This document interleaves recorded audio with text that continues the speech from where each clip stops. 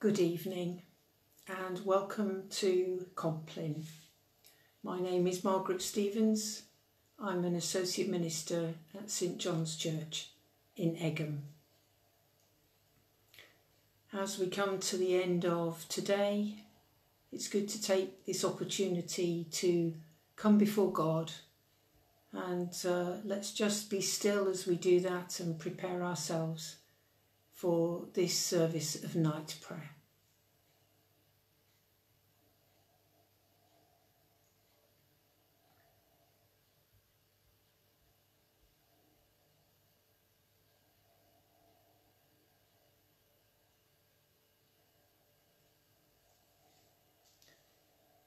The Lord Almighty grant us a quiet night and a perfect end. Amen.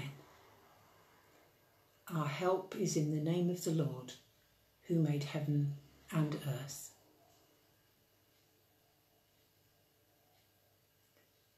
We take a moment to reflect on the day that has passed.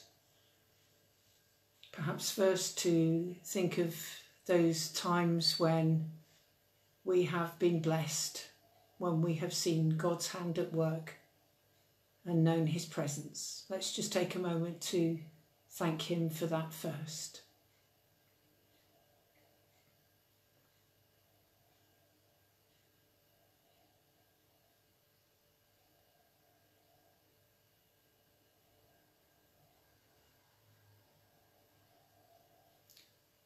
And then too, we need to bring to him those parts of the day which have not gone so well. Things where we may feel disappointed with ourselves, possibly with others. And we need to bring our confession to him. And let's do that now.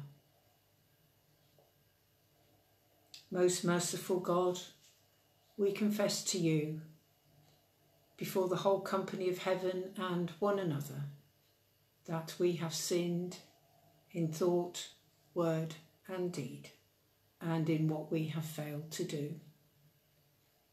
Forgive us our sin, heal us by your Spirit, and raise us to new life in Christ.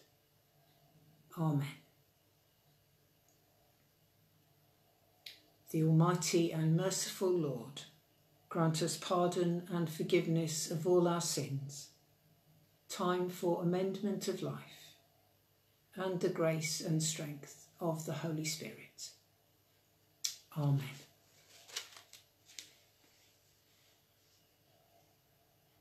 O God, make speed to save us. O Lord, make haste to help us. Glory to the Father, and to the Son, and to the Holy Spirit, as it was in the beginning, is now, and shall be forever. Amen. Before the ending of the day, Creator of the world, we pray that you with steadfast love would keep your watch around us while we sleep. From evil dreams defend our sight, from fears and terrors of the night. Tread underfoot our deadly foe, that we no sinful thought may know. O Father, that we ask be done, through Jesus Christ, your only Son, and Holy Spirit, by whose breath our souls are raised to life from death.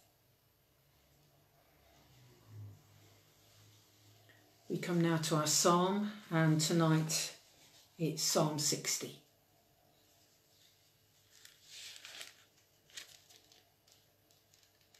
You have rejected us, O God, and burst forth upon us. You have been angry, now restore us. You have shaken the land and torn it open. Mend its fractures, for it is quaking. You have shown your people desperate times. You have given us wine that makes us stagger. But for those who fear you, you have raised a banner to be unfurled against the bow. Save us and help us with your right hand, that those you love may be delivered. God has spoken from his sanctuary. In triumph I will parcel out Shechem and measure off the valley of Succoth. Gilead is mine and Manasseh is mine. Ephraim is my helmet, Judah my sceptre. Moab is my wash basin. Upon Edom I toss my sandal. Over Philistia I shout in triumph. Who will bring me to the fortified city? Who will lead me to Edom? Is it not you, O God? You who have rejected us and no longer go out with our armies. Give us aid against the enemy, for the help of man is worthless. With God we shall gain the victory, and he will trample down our enemies.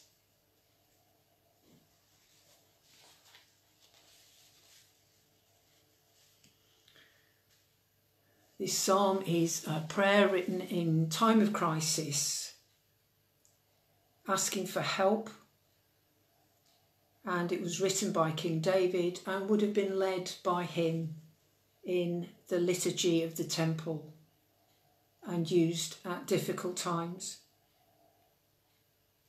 It begins with lament and it ends with a way forward, expressing great confidence in God.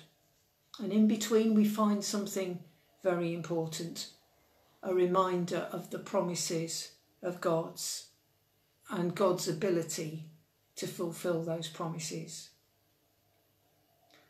David's great concern is to bring about the establishment of God's kingdom, then the kingdom of Israel. Some of the land promised to Abraham had already been won, had been incorporated, but some was proving more difficult to conquer. Between verses 6 and 8, David re-expresses the promises of God using lots of strong imagery.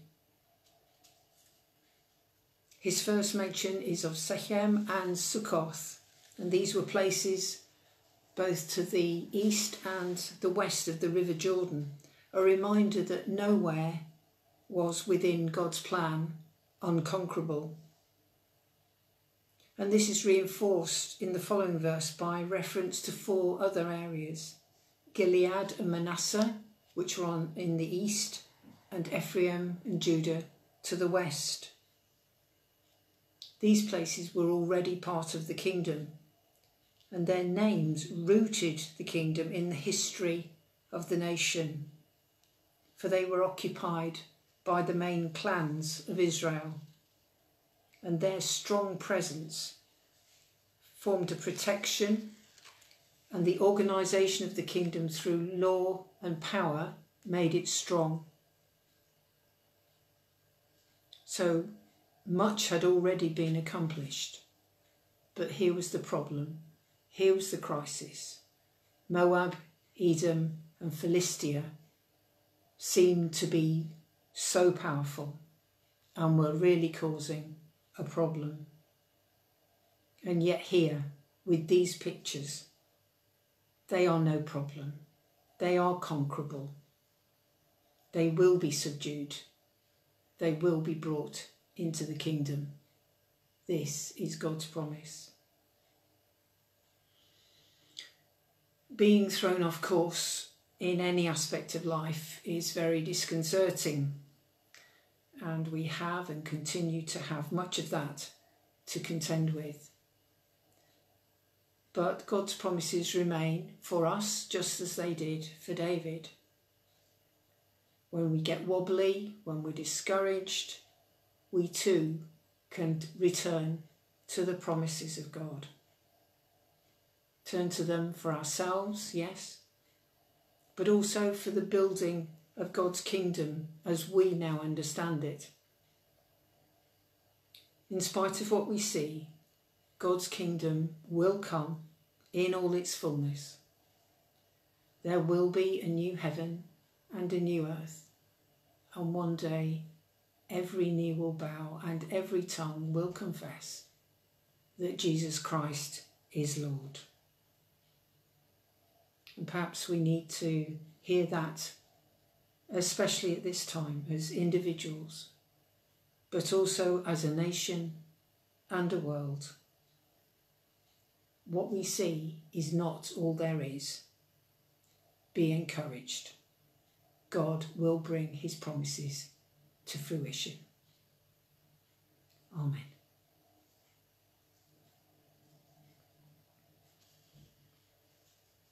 So as David looked at God's promises and expressed his faith, we express our faith now.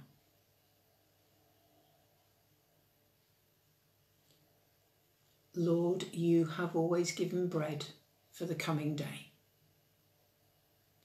And though I am poor, today I believe. Lord, you have always given strength for the coming day. And though I am weak, today I believe. Lord, you have always given peace for the coming day. And though of anxious heart, today I believe. Lord, you have always kept me safe in trials, and now, tried as I am, today I believe. Lord, you have always marked the road for the coming day, and though it may be hidden, today I believe. Lord, you have always lightened this darkness of mine, and though the night is here, today I believe. Lord, you have always spoken when time was ripe,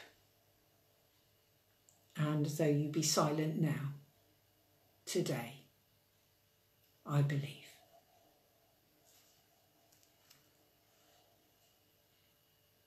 Save us, O Lord, while waking, and guard us while sleeping, that awake we may watch with Christ, and asleep may rest in peace. Now, Lord, you let your servant go in peace. Your word has been fulfilled.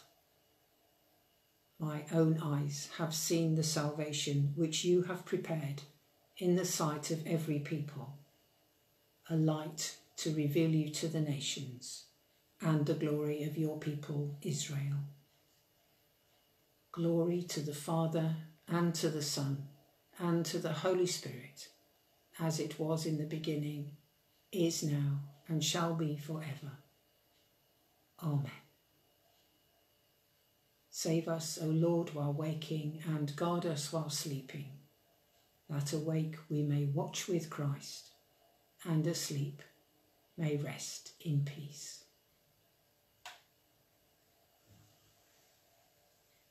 We come to our prayers. Almighty Father, whose will is to restore all things in your beloved Son, the King of all, govern the hearts and minds of those in authority, and bring the families of the nations, divided and torn apart by the ravages of sin, to be subject to his just and gentle rule, through Jesus Christ our Lord. Amen. God of hope, in these times of change, unite our nation and guide our leaders with your wisdom. Give us courage to overcome our fears, and help us to build a future in which all may prosper and share. Through Jesus Christ our Lord. Amen. We just take a moment now to remember before God any who are known to us, who are in need of our prayers tonight.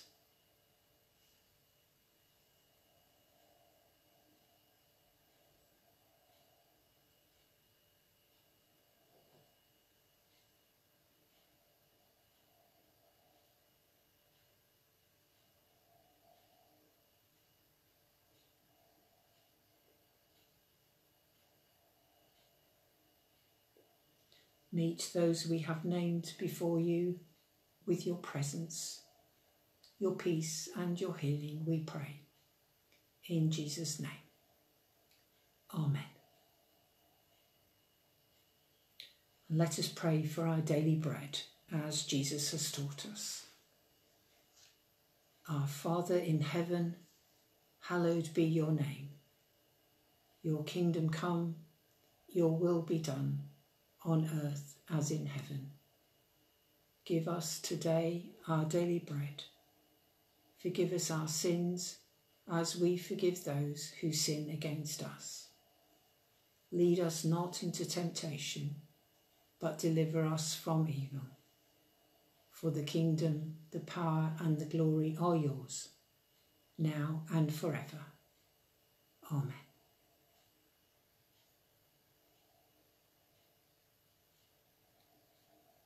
Visit this place, O Lord, we pray, and drive far from it the snares of the enemy. May your holy angels dwell with us and guard us in peace. And may your blessing be always upon us. Through Jesus Christ our Lord. Amen. In peace we will lie down and sleep.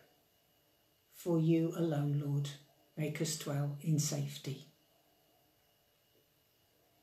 Abide with us, Lord Jesus, for the night is at hand and the day is now past. As the night watch looks for the morning, so do we look for you, O Christ. And a prayer to make our own. I am placing my soul and my body in thy safekeeping this night, O God. In thy safekeeping, O Jesus Christ. In thy safekeeping, O Spirit of perfect truth. The three who would defend my cause, be keeping me this night from harm. Amen. The blessing of God Almighty, who is Father, Son, and Holy Spirit, be upon us and those whom we love, tonight and always. Amen.